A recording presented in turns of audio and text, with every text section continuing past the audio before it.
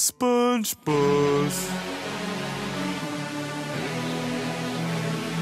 Ich hab bisschen rumgefragt bei deinen alten Kumpels und Kollegen. Jeder sagt, ich will nie wieder diesem Hundesohn begegnen. Heute möchtegern Battlerapper bei JuliensBlog. Damals haben dich Kanaken in der Schule gemobbt. Dein alter Kumpel Benni sagt, du hast nie dein wahres Gesicht gezeigt, denn insgeheim warst du ein ausländerfeindliches Rassistenschwein. Du Taugenichts hast nach dem 18. Jahr die Schule abgebrochen und dich danach einer Neonazi-Truppe angeschlossen. Fingst irgendwann an mit rechtsradikalem deutschen Rap, während du an die Hauswände mit deinen Nazi-Freundin Hakenkreuze tagst. Du bist von Gott verlassen. Ich werd dir Schüsse in deinen Kopf verpassen und verbrenn dich Bastards am Springerstiefeln und Bomberjacken. Scheiß auf dich, denn ich bring dich im Battle technisch um. In meinen Augen hast du keine Existenzberechtigung. Baller deine behinderte Glattkopf weg mit Projektilen aus dem Magazin. Ja, du winziger Skinhead G und nenn dich Sarrazin. Jetzt bekommst du Vollidiot-Messer wie in nem Hollywood-Splatter und nebenbei laufen im Hintergrund Symphonik-Orchester. Jo, bald bist du tot wie dieser Big Notorious Fettsack, der nicht nur Nazis weg wie Brad Pitt in den Glorious Bastards. Gio, komm ruhig her mit einem Dutzend deiner Nazi-Boys. Der grüne Hack und der gelbe Schwang, wir zerschlagen euch. Du stricher Vögel auf Bahnhofsklos und rasierte Penner und krepierst an Tripper, du arbeitsloser Hartz-IV-Empfänger. Wir schneiden durch deine Gammelfresse ein Hakenkreuz. Du stolzer Nazi bist selber noch nicht mehr arischstolz. Niemand will die NPD, was du machst ist nicht Rap, sondern Rap.de. Neulich traf ich deine Bitch, die kleine dreckige Jessica. Yo, sie sagt, dass sie bis dato nie so'n heftigen Ständer sah. Hat beim Wichsen laut gestöhnt, du hast den größten Schwanz. Wollt ihn besteigen, doch bekam beim Anblick Höhenangst. Schreibt ihren Freundinnen bei Facebook, dieser Schwamm hat nen langen. Yo, mein Schwanz hat das Volumen von 2 Langhantelstangen. Und mir dann im 10-Minuten-Takt bei WhatsApp geschrieben, kann ich bitte nochmal Cock von SpongeBOZZ, den Boss-Rapper, kriegen. Sympathie durch Selbstironie, der Kinder schreckt, der sich selbst fickt auf Tracks. Das könnte funktionieren, hältst du dein hässliches Gesicht versteckt. Du Cocklecker bist Fame geil,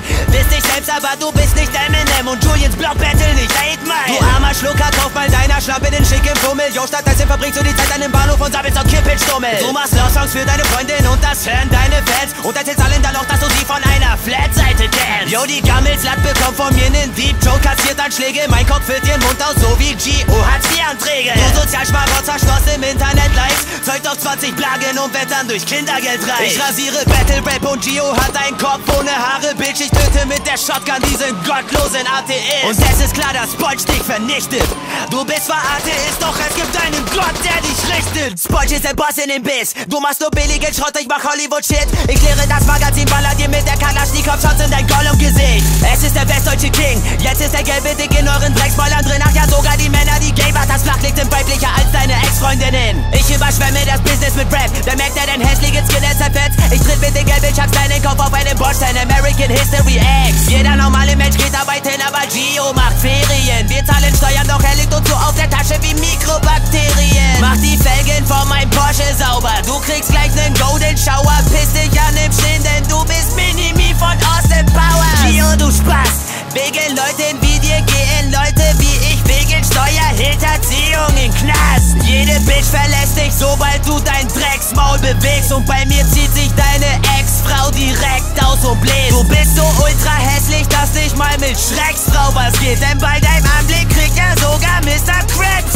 Augenkrebs. Du würdest gerne nebenbei noch Business machen, in den du Chefs verteilst an Fans, aber niemand würde diese billige Fummel erziehen, sogar wenn du dein Merchandise verschenkst. Du chillst in deinem kleinen Kinderzimmer, wo du irgendwann bis Mitternacht die gammeligen Beats für deine Love-Songs baust. Daraufhin mit deiner Junkie-Nutte bis um 1 Uhr Mittag fest und danach erstmal einen Bankkopf raus. Ich zersiebe deinen krüppeligen Body mit der Minigun, entleere meine Magazine, baller dein Gehirn aus deiner schrumpeligen Nazi-Birne. Leute wie du wollen Battle fliegen, aber alle gegen SpongeBOZZ raus. Eigentlich sollte ich dich, kleine Fehlgeburt, zerfetzen, doch das muss ich nicht, ich hat schon deine Gangstruktur gebettelt. Schwamm Connection intern das Game, kriminelle Gangster, alle anderen Rapper sind Fell. Yo, nenn mich SpongeBOZZ, Gunshot, ich schieß aus dem Laufpatron auf den kahl rasierten Schwanz mit Down-Syndrom. Schwamm Connection intern das Game, kriminelle Gangster, alle anderen Rapper sind Fell. Yo, nenn mich SpongeBOZZ, Gunshot, ich schieß aus dem Laufpatron auf den kahl rasierten Schwanz mit Down-Syndrom. Ich fette Kilos, der Blockgangster. Wie hoch kriegt die Drop vom Boss-Rapper? Die Note fragt, ey, yo, was geht? Ich sag abhängen, so wie Gio im Jobcenter. Komm in mein Ghetto, du komischer Krüppel, und du wirst durchlöchert von Tommy Guns. Ey, du behinderter Spasti, siehst aus wie der Glöckner von Notre Dame. Leute wie du betteln drum in der Öffentlichkeit, kauen für ein Verdaumen in den Schwanz. Wer soll deine Punches verstehen, wenn du Opfer sie selber noch nicht einmal aussprechen kannst? Beförder dich mit ein paar Treffern aus meiner Beretta zu Boden. Ach ja, deine Sprache Sprachfehler kommen bestimmt von den ganzen Kompressorfunktionen. Der G, der das Dope-Game erweitert, Krabben, Cocaine-Verteiler. Wenn ich Bock auf Rap hab, hol ich mir nen Homepage-Designer. Yo, die Schwamm-Connection, wir regieren die Westside, Motherfucker. Zieh die Tech-9, du den Stift, Zweckreim-Massaker. Dein Kopf hat keinen Ansatz wie diese San Diego-Theorien. Liegt das zufällig an deinen letzten Chemotherapien? Ich bin der Bikini-Bottom-Pate, a.k.a. Schwammdon. Und Giovanni ist so klein wie dieser Sheldon J. Plankton. Motherfucker, test mir mal den Plan drüber. Das hier geht an alle meine Knastbrüder. Ich radier dich aus, denn du bist einfach ein unbedeutender Fleck auf meiner Motorhaube. Schwamm drüber! Es ist wie mitten im Leben, ich tritt dir die Tür von deiner Messi-Wohnung ein und komm ins Loch, wo du kockst los. Stolpert dabei über das Gerümpel, breche mir alle Knochen, aber verpasst den Junkie trotzdem den Kopfschuss. Bikini-Bottom-Banger mit der Gun in der Hand, ich komm mal mit der Pump und der rosanen Anabolkante. Wir ballern dich, Punk, verpasst in deiner Cannabis-Puff in den Mama den Schwanz und töten die Schlappe, nachdem wie sie Papa vergewaltigen. Ich hau dich, Pflegefall auf jeden Fall weg. Yo, ich seh aus wie Leonidas, du wie Ephialtes. Schwamm-Connection entern das Game. Kriminelle Gangster, alle anderen Rapper sind Fame. Yo, nenn mich SpongeBOZZ, Gunshot, ich schieß aus dem Laufpatron auf den karasierten Schwanz mit ner Hundendrohung. Schwamm-Connection entern das Game. Kriminelle Gangster, alle anderen Rapper sind Fame. Yo, nenn mich SpongeBOZZ, Gunshot, ich schieß aus dem Laufpatron auf den karasierten Schwanz mit ner Hundendrohung. Du fetter Hurensohn.